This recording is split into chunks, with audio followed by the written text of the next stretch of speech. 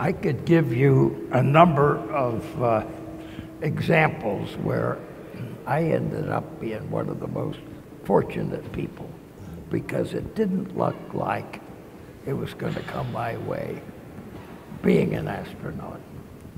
As we were coming down, all the commanders had decided they did not want the computer to make the touchdown.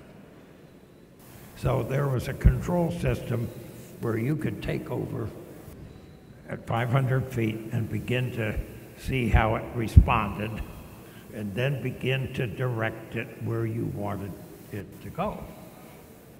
50 years ago, the Saturn V took the command module, the lunar module, 3 of us to the moon.